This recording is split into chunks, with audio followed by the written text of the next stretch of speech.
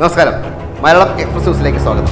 പശ്ചിമ ബംഗാളിൽ നിന്നും കോൺഗ്രസ് പിന്തുണയോടെ CPM ജനറൽ സെക്രട്ടറി സീതാറാം യെച്ചൂരിയെ രാജ്യസഭയിലേക്ക് എത്തിക്കാനുള്ള ബംഗാൾ ഘടകത്തിന്റെ ശ്രമത്തിന് പോളിറ്റ് ബ്യൂറോ വീണ്ടും തടയിട്ടു. ചട്ടലംഘനവും ജനറൽ സെക്രട്ടറിയുടെ സംഘടനാ ഉത്തരവാദിത്തങ്ങളും ചൂണ്ടിക്കാണിച്ചാണ് PB യെച്ചൂരിയുടെ പേര് തള്ളിയത്.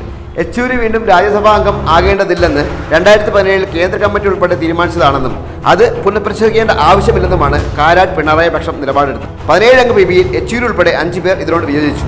CPM നേതൃനിരയിലുള്ള ചേരിതിരിവ് തുടരുന്നുവെന്നാണ് ഇപ്പോഴത്തെ തർക്കവും വ്യക്തമാക്കുന്നത്. യെച്ചൂരി ജനറൽ സെക്രട്ടറി ആകുന്നതിന് തുടർന്ന ബംഗാൾ ഘടകം മാത്രമാണ് ഇപ്പോഴും അദ്ദേഹത്തിനൊപ്പമുള്ളത്. ബംഗാളിൽ നിന്നുള്ള CITU നേതാവ് തപൻ സെന്നും കാരാട്ട് പിണറായി പക്ഷത്തിനൊപ്പമാണ്.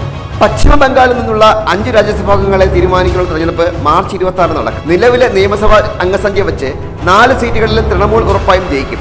ഒറ്റയ്ക്ക് സ്ഥാനാർത്ഥിയെ ജയിപ്പിക്കാൻ CPM സാധിക്കില്ല. എന്നാൽ കോൺഗ്രസ് പിന്തുണയുണ്ടെങ്കിൽ 5ാം സീറ്റിൽ ജയിക്കാനാവും.